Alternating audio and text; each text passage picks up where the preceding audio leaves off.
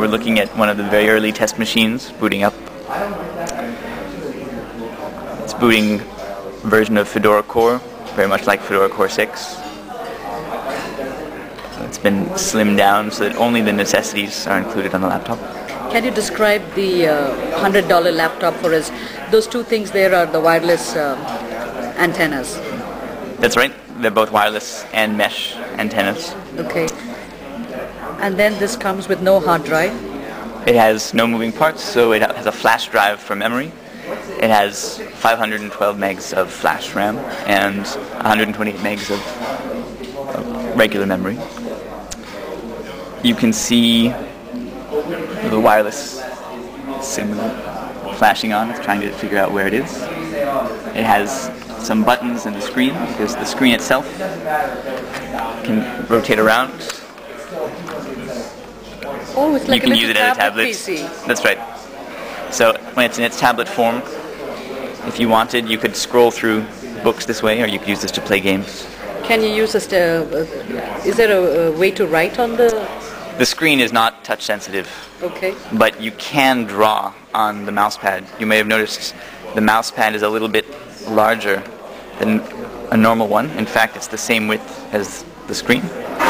And the full width of the mouse pad is resistance sensitive. So if you have a stylus, you could draw on this. And where you draw, it can be related to the absolute position on the screen.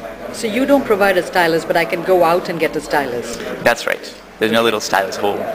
But you can use anything you like. Okay. So that's the initial screen that comes after you boot up? That's right. Okay. And what does the symbol stand for?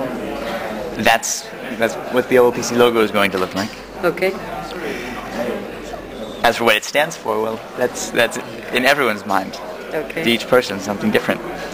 You can pull up this frame around the startup screen. You can see we have a strong wireless connection. You could pull up a chat window if anyone were on chat. There are 4 different views that show you where you are in the world. Right now we're looking at the application view. So if we were running an application, it would show up after it loaded. You can also see a broader you could pop out to view who is on the mesh with you. So if you had a room full of these laptops, then they would automatically detect one another as they started up. Here's our application starting. So is that how the screen is going to look for every child? Or are these icons that you have populated on your desktop? Sorry, which icons? In the application view right now, this is a music program that we were looking at. It's called TamTam. And these are the icons I'm talking about. All these different various icons that I see, that we see right now. Oh, okay. These icons? No, on the screen. In the frame? Yeah, on the frame. Got it, yes. These are the icons that everyone will see. Okay. Each application provides an icon for itself. So whoever, the developers of that application say, this is our standard icon, or they make something special for OLPC if they don't have something of that size.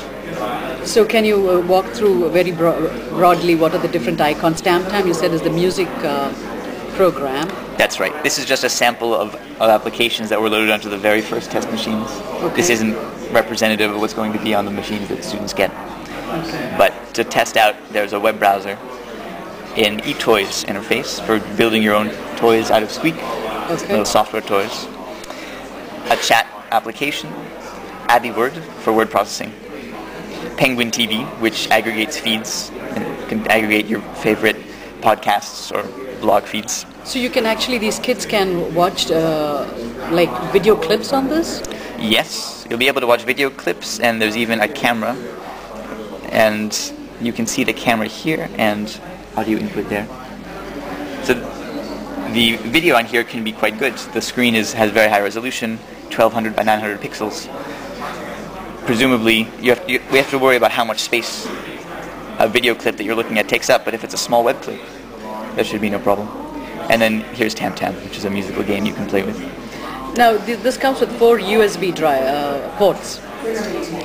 3 USB ports, and audio in and out.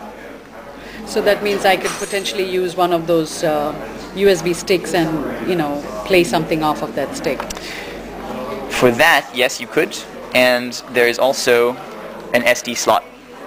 Oh, okay. So you could stick an SD card in that might be the most efficient way to add extra hard disk space, Okay. extra flash.